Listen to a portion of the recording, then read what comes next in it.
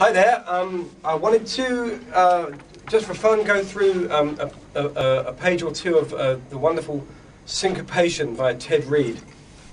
Fantastic book. If you don't have one of these, you should have one.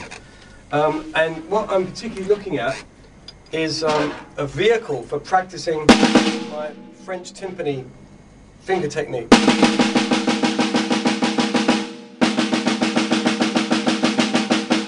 So it's, for those that don't know this, it's thumb on top, manipulate the stick with the back fingers, no wrist, just fingers.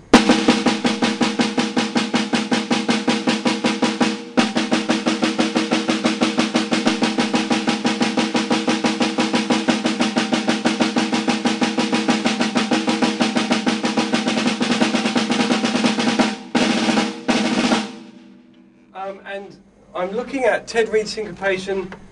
In the old versions of this book, I've got page 22. Now, there are newer versions of this book and the page numbers are different. So, just to make it clear, the exercises that I'm looking at are 16th notes and 8th notes. So exercise 1 goes like this.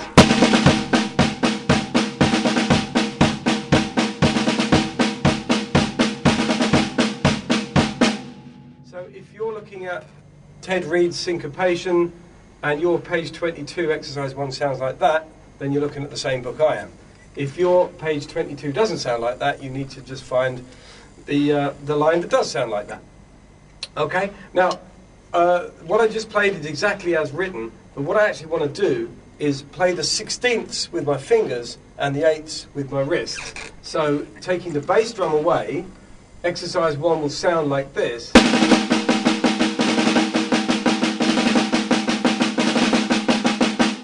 If I push the speed up, I can really bring out the finger style in the 16ths. So I'm effectively getting, if you like, a 5-stroke rough. That's played with the fingers, but the 8th notes are played with the wrist. You have to snap out. Out of the fingers and into the wrist. So what I'm going to do is play the first 4 lines, and you'll hear the rough shift along the bar each time. So we're going 1, 2, 3, 4.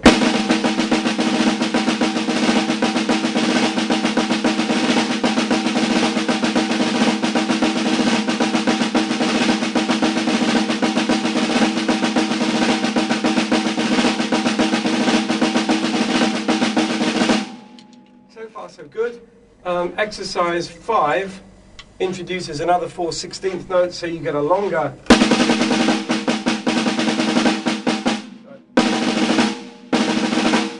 If you like a 9-stroke rough, if you like. So I'll play exercise 5.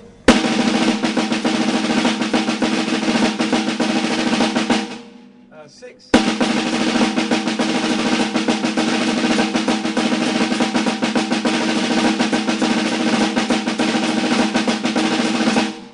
Into line 7 as well there. So I'm getting a good workout with these fingers. Now exercise 9. So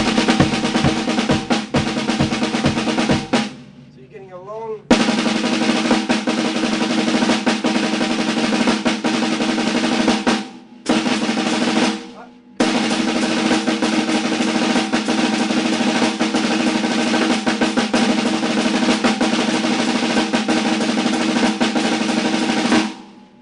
And exercise 11 is just all the 16th.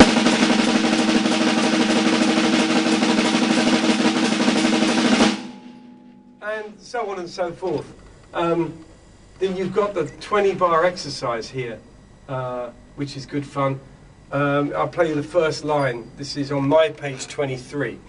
So the first line is...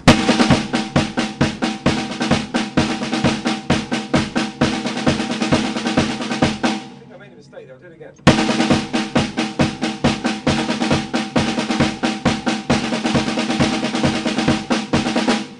Well, you'd think after all these years I'd get that right. But if I do it with the fingers...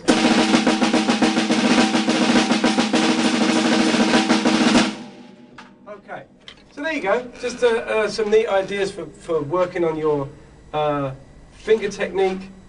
Very simple, 8s to 16ths played with the fingers, 8s played with the wrist.